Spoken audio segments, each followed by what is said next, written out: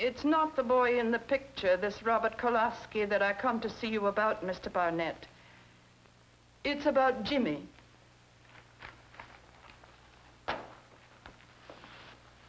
And who would Jimmy be, Mrs. Callahan? My stepson. You see, Mr. Barnett, I have 3 other children of my own. Just the facts, Mrs. Callahan. They are facts. They're all the facts I have. There's children. That's why I'm here. You see, 2 of the boys are Jimmy's age. Quite, but getting close onto it. And he's beginning to have an influence on them, Mr. Barnett. That's why I'm here. That's why I'm scared. Jimmy's wild. I did the best I could with him, but maybe I got him too late. Well, what's all this to do with a boy named Robert Kolaski stealing a car and cracking it up? Jimmy was his friend. He used to speak all about him. And then, after the accident, he said something... What did Jimmy say? He said, never feel sorry for a talker, meaning this Robert Kolaski. And then he laughed. Sounded almost as if it wasn't an accident at all. Well, what do you expect me to do, Mrs. Callahan? I have to know if Jimmy's doing anything bad. I have to know before any of the other kids get mixed up in it. Why not go to the police? That would be a terrible thing to do to my own family. And supposing I was wrong, that would be a terrible thing. You seem to be pretty sure. Well, yes, I suppose so. That's partly because Jimmy and his uncle, that's Manny Vesta, has a garage downtown, are thick as thieves together. And where Manny Vesta is, there's always trouble. Though it's me own ex-brother-in-law I'm speaking of. Well, I'll look into it for you, Mrs. Callahan. I'd like to have a picture of Jimmy, if you have one, and a list of his favorite hangouts. I have a photo right here, Mr. Barnett. And his favorite hangout, I'm sorry to have to tell you, is a bar across from Manny's garage. I think Manny owns that, too.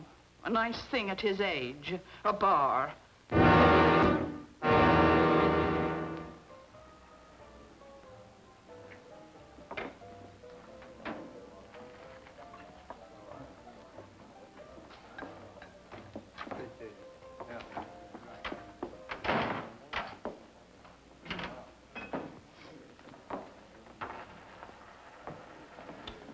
A beer, please.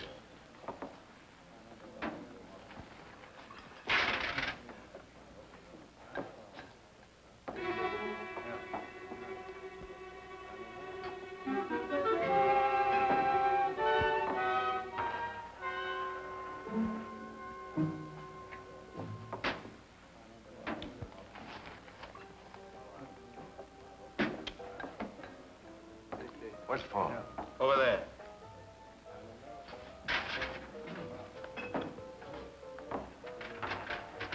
Just to be sure, long distance.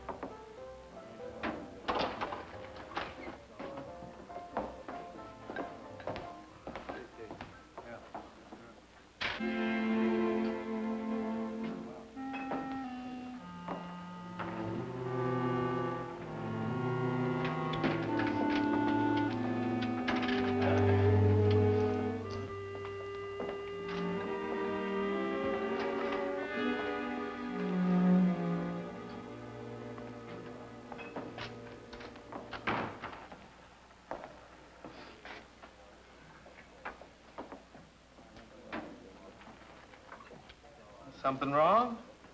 No, why? Well, you started out and come back. Yeah, fresh air always makes me thirsty. Besides, my car was just stolen, and I hate to walk. Yeah? Yeah. You want to call the police or something? No, I figured I'd get it back faster by calling Manny Vesta. You know his number? What are you, wise? Who wants Vesta? Mike Barnett. No, I don't know the number. You want Vesta? Walk right up the street. Yeah, I know. I just wondered if you knew the number.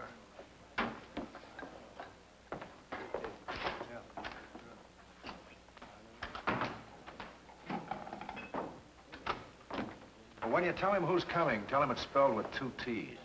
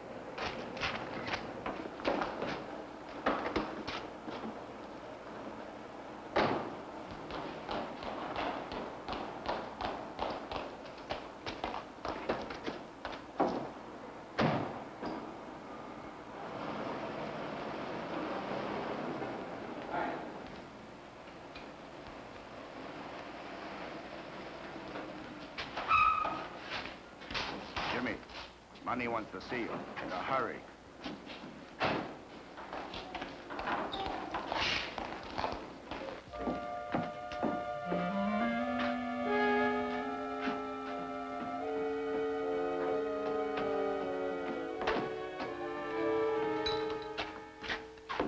Seen anybody in here, Carl? In here? You crazy? Only Jimmy. They want you inside. We expecting company. And if we don't show, we might have to go shop in a hurry. What's wrong? Got the new one? Yeah, he just brung it in. Well, that's what's wrong. The dopey little punk picked it up from a private eye. It smelled like a plant. Should be in a garden. In good shape? Yeah, still good. I'll bet it's rent just for us. Hey, come in. Peter, we're searching the place inside and out.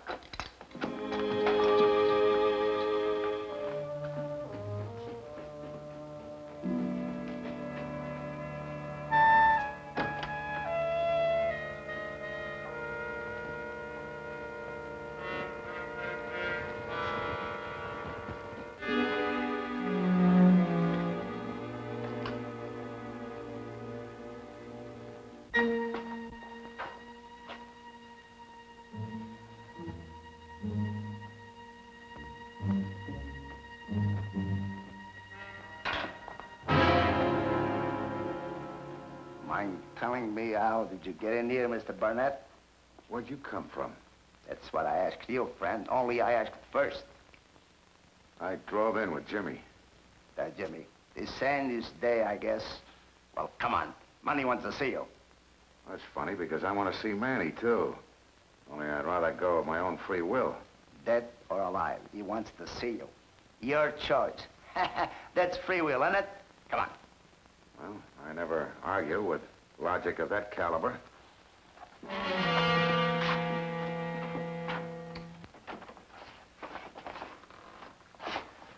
Thanks, Pete. You let him call you that? That's my name. Your parents had sixth sight. Listen, you... Hi, Mr. Barnett. Sit down, won't you? Just as soon as stand, thanks. Pig. Now, Mr. Barnett, what brought you flat-footing after me? An anonymous letter. What else? Don't waste my time. I'm not stupid. No? And that's where you differ from your nephew. Oh, you know he's my nephew. How? There's a strong family resemblance. Something about the way you both hustle cars. Look at Pig, Mr. Barnett. He's just itching to use the butt of that gun. I must have had you figured wrong, Manny. I thought you only let youngsters do your dirty work for you. If I were you, Pig. Easy. How many times have I got to tell you? Concussions I want, not fractures. I guess I should apologize for Pig, Mr. Barnett. He puts too much muscle in it. But he's eager. He wants to please. Next time, he won't bear down so hard. better not. It won't be a third time. What'll he do for fun then? Hungry, isn't he? Yeah, I'm teaching him how to muscle. All he needs is control. Yeah, it's about time for another lesson unless you want to open up. I'm already opened up. Sorry, Jimmy. Jimmy tipped the play by talking too much. I didn't. It's a lie. I didn't talk, Manny. I never said a word. This is the con, Barnett? No, I don't pick on kids. He's lying, it is. I never talked, see? A kid named Robert Kolaski and his girlfriend cracked up in a stolen car. It looked like an accident. According to my information, Kolaski and Jimmy here were good friends. But Jimmy didn't even bother to go to his funeral. Matter of fact, he just laughed about the whole thing. Said never feel sorry for a talker. What do you suppose he meant by that? But I told that to Mom. Oh, you did? Manny. I should have known. That's the chance you take with cheap help, Manny. You pay off and talk, you get paid back the same way. So Rose Callahan went to you. There's the reason. She always hated me because she's a ain't got and I'm a have got. Never stop to think she might hate you for the way you got it? Yeah, why'd she go to you? Why a snooper? Where'd she get the dough? We never discussed fee.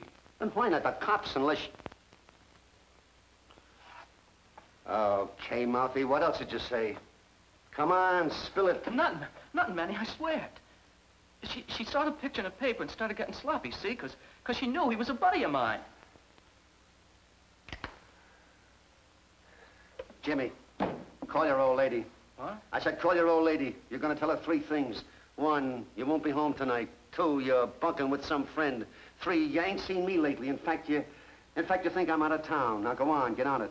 Don't do it, Jimmy. You'll be giving him a license to kill you. You're out of this, Barnett. Go on, get on it, Jimmy. Jimmy, don't. Grow up.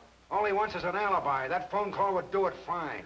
You don't even hear him, Jimmy. Look, kid, I got my good reasons for asking you to do this. You talked out of time, so what? You're still in the frame scene, and we got a good job to do tonight. Now go on, get on it.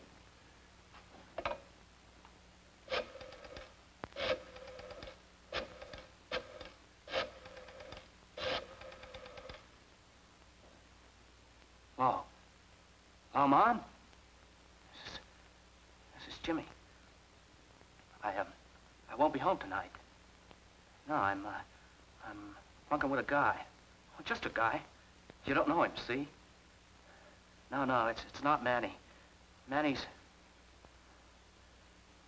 I ain't seen him around for a couple of days. He's out of town. Yeah, tomorrow. So don't worry, huh? Well, that did it. First round for Manny Vesta. Jimmy, who do you trust? Him or me? I gotta trust you, Manny. Hey, Manny, I got a 48 Chevy. Not now. I said later. Another teenager? How many do you hire, Manny? Too many to let anyone plumber up the deal. Like Kolaski and Jimmy here? Who rigged up the Kolaski accident? Don't tell me, let me guess. Let me guess why he did it. He did it to teach the gang a lesson about bragging around. Is that right? Then Jimmy became eligible. Just one simple little sentence. Never feel sorry for a talker. Still feel the same way, Jimmy? call him off, will you? Pig. You'd be real happy in a slaughterhouse. You're wasting your time worrying about Jimmy, Mr. Barnett. Nothing's gonna happen to him. It's already happened to him. And all the other kids you've suckered into this racket. They got born on the wrong side of the tracks, and you tell them you'll move them over to the right side. They just get as far as the third rail. Maybe I know what's best for him. After all, I was born in the gutter myself. And since you never got out, you don't want them to either. So you teach them to kill and steal to make sure, is that right? Ah, you sound like the Salvation Army. Well, you can stop beating your bass drum because you got a trip to make. Yeah, and if you start any trouble, a little man Ed's gonna split your head open. Them's orders.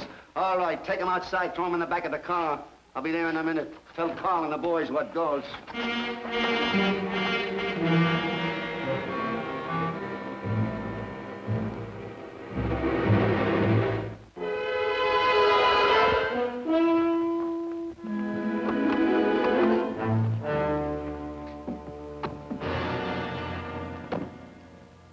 Now. Comfortable?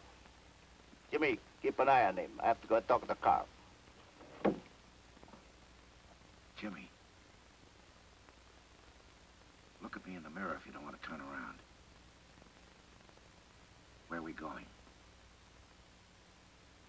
Country, I guess. He knows places. To arrange accidents? For me and you? Me first in my own car. And maybe on the way back, that trigger finger of pigs will get itchy. You're not as popular around here as you used to be, you know. Cut it out.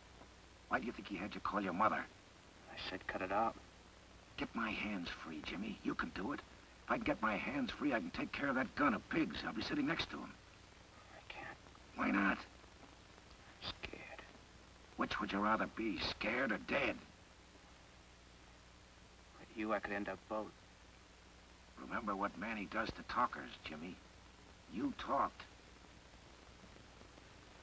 Don't let me louse up your conference. I was just trying to get a little information. That's too bad. What type of information you want?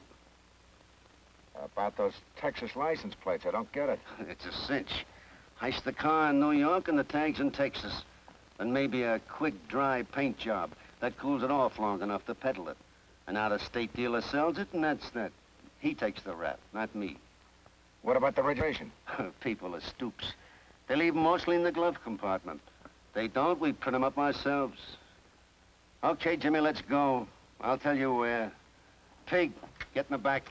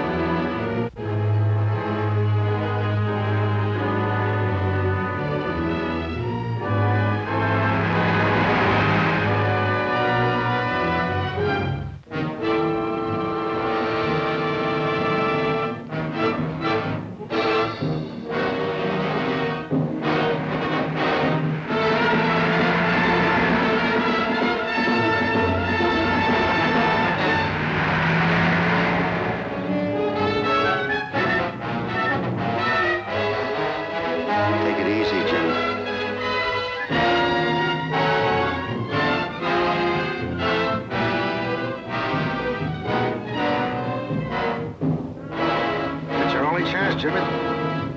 The cops are on your tail. Step on it.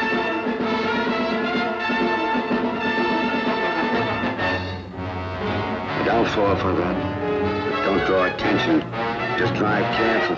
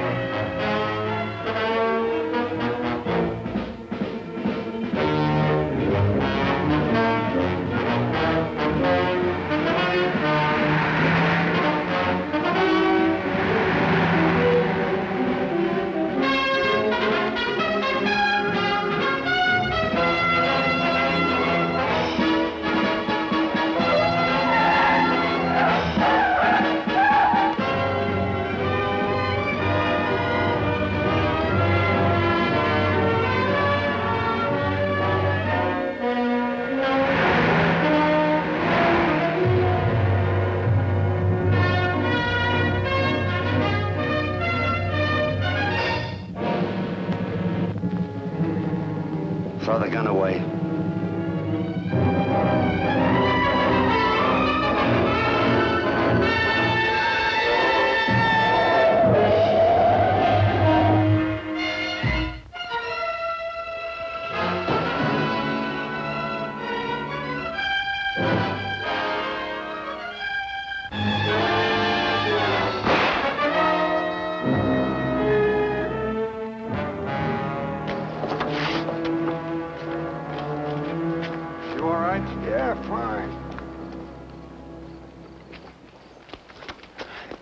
Why so rough? The kid there's your guy. He was at the wheel. So he's up for reckless driving. You can explain a stolen car? And what about a little case of kidnapping, too, officer? Stolen? There was no beef out on that crate. No? No, unless you... Hey, how did you... That's right, Manny. I set it up. I knew there wouldn't be a chance for me to get to a phone once I left the bar, so I stepped into the phone booth and reported the car stolen before it happened. Before? That's right, while Jimmy was lifting my keys. All right, come on. Now it's your turn to take a little ride, Manny. Have a seat. That one's soft and comfortable. The state's holding a hard seat for later, the wooden one with the copper upholstery. Stop at all traffic lights, officer. Your passenger looks a little nervous.